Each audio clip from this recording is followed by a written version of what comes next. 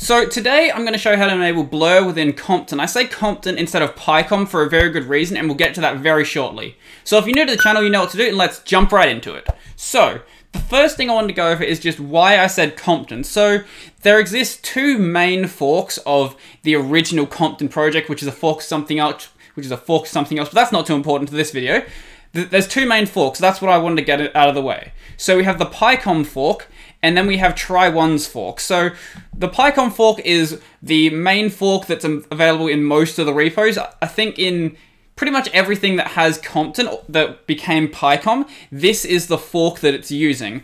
But there exists another fork which actually enables a much better blur method than picom does. So the problem that picom has is it has a blur method in it, but it doesn't work on a lot of hardware, and it is really, really CPU and GPU intensive. So I've tried it on my system, and it straight up makes my computer completely unusable. There is a noticeable delay, a half-second delay with moving my cursor around, and that's not usable. So there's this Tryone fork that exists that implements a much better blur method, a Kawase blur method. I don't know the actual details of the blur method itself. All I know is that the CPU impact or GPU impact is about as noticeable as running transparency. So if you can run transparency fine, you'll be fine with this.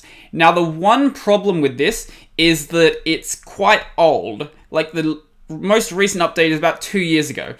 But there is an effort to get this rebased into the main project. So you've got this fork right here, which is for a dual Kawase method. This is being updated fairly recently. And if you want to have a read about this, come have a look at this thread. I'll put it in the description down below. It talks about the two devs basically going back and forth with each other, trying to explain how they're going to get it rebased into the main project. Because in the end, everyone just wants a better piece of software. And if they can get blur within the main project, then I guess that's going to be much better in the end. So now all that background stuff's out of the way, let's actually jump right into what I want to do. So the first thing you're going to want to do is actually install this fork. Obviously you could install the newer one, but on Arch at least, there's no AUR package for the newer dual Kawase branch, but I will explain how to use this one if you do want to use it. You'll just have to go and actually install it yourself. There's details in here about how to install it, but you have to actually go and compile everything yourself. This one, the older one that's from like 7 years ago, there is an AUR package for this one, so if you're on Arch, you can download that. So it is just this one right here, so this Compton Tryone Git. So obviously you can install this however you want. I'm going to just go along with yay, just because that's what I've been using recently. So yay-s Compton-Tryone Git. So if you've never used yay, then it's fairly simple to use. Obviously, you can install this however you want. If you want to do the manual installation, you can do that yourself, but that's too much effort for me. So we'll just jump through this. So we'll just go none, because I don't feel like installing it right now. None, and then no, because I don't want to install it. Okay, so obviously, you would install it yourself. So the first thing we're going to want to do is, if you're using picom, what you're going to have to do is actually rename your configuration file again. So if you hadn't changed it over, eventually the name compton.conf was going to get deprecated, or it was deprecated, it just hadn't been removed from the codebase yet. So the first thing you're going to want to do is actually change your picom.conf back to compton.conf. So I know it's a bit of a hassle. That's the first thing you want to do though.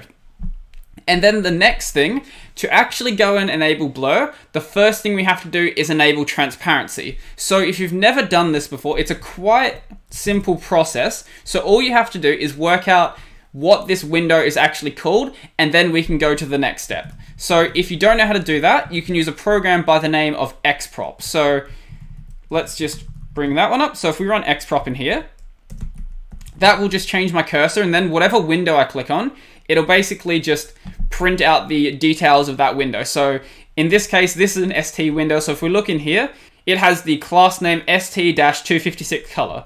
Okay, so if we take that name and then come into the Compton file, then the first thing we're going to want to do, so I'll just disable the blur so we can see what it just looks like with transparency. So I'll do that. Okay, so now it's just transparent.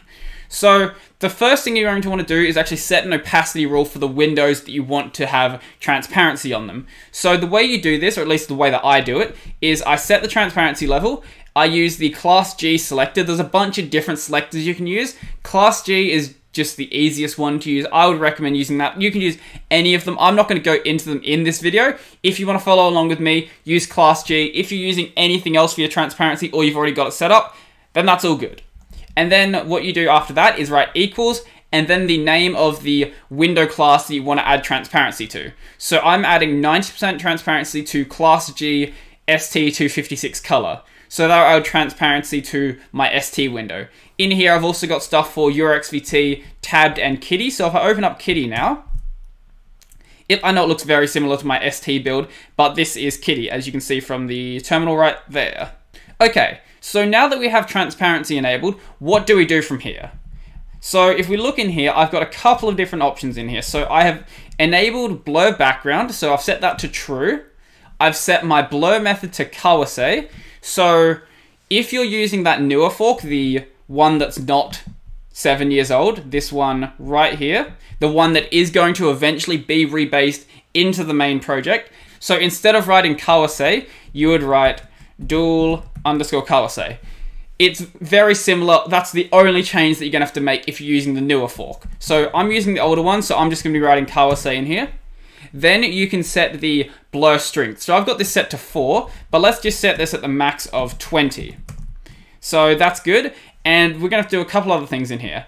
So if we go further down, we also have to enable the backend GLX. So by default, I believe Compton uses the X-Render backend. I don't know the difference between the backends, but this is one of the experimental backends that seems to actually be far better for screen tearing as well. And that's just a side benefit. If you happen to be getting screen tearing on your system, switching to GLX seems to pretty much eliminate that, which is awesome.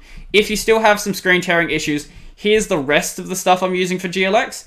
All of that seems to be common settings for actually eliminating screen tearing, but that's not the topic of this video. It's just a nice little side benefit you get if you happen to have that problem as well. So once you've enabled the GLX backend, you have set blur background to true, you've set the blur method to Kawase, and you've set your blur strength. Then if you were to restart your Compton install, and also obviously you've got transparency enabled, if you restart your Compton install, then that'll actually enable the blur. So maybe picking blur strength 20 was a terrible idea, because with 90% transparency, it's pretty much impossible to tell there's even any blur on there. So let's just set it to something lower, like 10. So if we restart now we can see that there's actually some blur there. So you can play around with these settings however you want. So I like it being on about 4 strength, because that gives enough blur where I think it looks pretty cool, and it's not too much. So I'll restart that again. I think that looks fairly nice. And then I've been playing around with my actual opacity. So I've had some people complain that it's really hard to read the text when I have my compositor installed, and I get that it's difficult because I have a bright background and I was having my opacity a bit lower. But if we say lower this to something like 50, and we'll just see what that looks like. So that's way too transparent for me, but there's maybe something where you actually feel like that's a good idea. Maybe you want to do that to your background windows or something like that. I don't know. There's probably some reason why you'd want to enable transparency that high. But as I said, I like it being around 90. I've been playing around with numbers from 80 to 95-ish, and it's very much going to be up to your system and your eyes and what sort of background. If you use a dark background and you have a dark terminal theme, you're probably going to be able to go with less opacity, but it's going to very much depend on what you're doing. So one thing you might have caught on to is that when we actually enabled blur, this actually completely removed all of our transparency. So all the transparency has now been replaced with blur.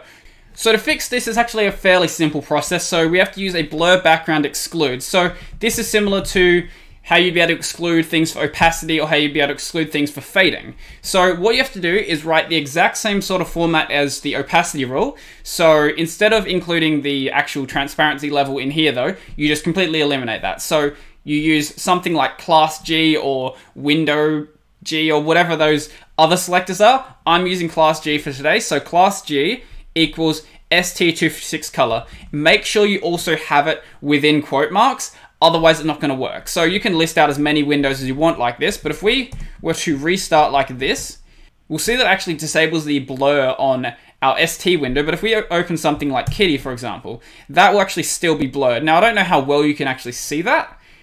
Maybe if we raise that up a little bit. So just set that to 8. That should be much clearer now. So if we look at this, we can see that this has just transparency and this has blur. So this is, as I said, important if you do want to have some windows that are using one or the other. Typically, I just want to use entirely just blur, but it's going to be very much up to you and how you want to actually lay stuff out on your system. Now, one thing I would recommend disabling, especially if you don't like really annoying animations, is fade. So if we were to actually enable fade right now, also it's a little slow on my laptop just because I don't have the most powerful device. So basically, if I was to switch to a different workspace, if I restart, what that's actually going to do is it's going to create some like fading animation as I switch around. For some things it looks cool, but for others I think it's really annoying. So if you look at that, it's a little laggy as well, so I'm not the biggest fan of it. Personally, I'm not a big fan of animations in general though, so I like to disable that. But if you want to like play around with these steps, it actually does look kind of cool if you have a computer that's quick enough to actually run them at this speed. So if we switch that to like 0.1 instead, so if I restart, we look at that. If your computer's not lagging while you're doing that, I think it might look pretty cool.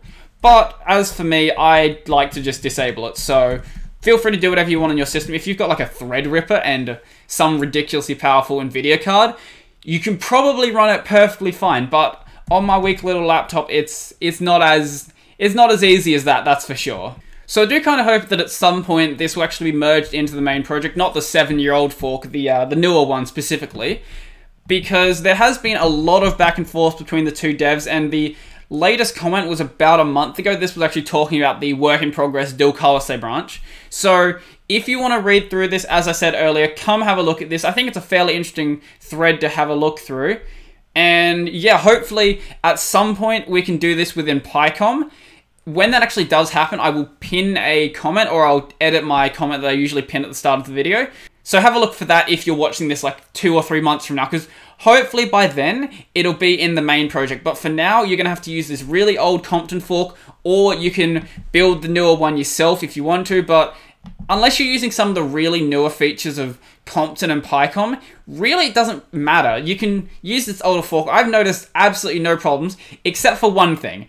So there's one problem I had is that when I booted up my system and I had my compositor running, my wallpaper completely died. I'll see if I can get a screenshot for it, and I'll leave it in the description down below so you can have a look at what it did. But basically, you had one of two situations when it was breaking. You had an entirely black screen, but your cursor still worked. So it's not like you couldn't use it, you just had no wallpaper. The other problem was that it sometimes also just stretched your image out. It didn't actually like ruin on your first screen, but it would just take the last line of colors and stretch that line out across the entire second screen. I'll get a screenshot of it because it looked hilarious. But besides that, as long as you don't care about your wallpaper on your external monitor, it's probably fine to use this really old branch. So I think that's pretty much everything I wanted to talk about for this video. So if you liked this video, remember to smash that like button and leave me a comment down below letting me know what you think. If you want to see more videos like this, remember to subscribe and ding the little bell icon down below because it will really help the channel out. I'm now aiming for 10,000 subs, and any help would be really appreciated. Up on that corner, I've got the playlist this video's in, so go check that out if you want to see other videos like this. Down below, I've got all of my social links, so if you want to chat with me on Discord, or you want to see like my Telegram or any of those other platforms, go check those out. I've also got my support link, so if you'd like to support the channel, go check that out. Recently, I've also enabled monetization on my videos, so if you've noticed that ads have been appearing, then that's why. And I guarantee that most of you are probably running ad block anyway, so hey, that's cool. I'm going to enable ads. If you want to run ad block, that's up to you, but they'll be there in case you do want to disable it for my channel. So lastly, I've also got my alternate video platform, so I've got my BitTube and my library. So if you really don't want to see the ads, feel free to go watch on any of those platforms. And I think that's pretty much everything for me, so I'm out.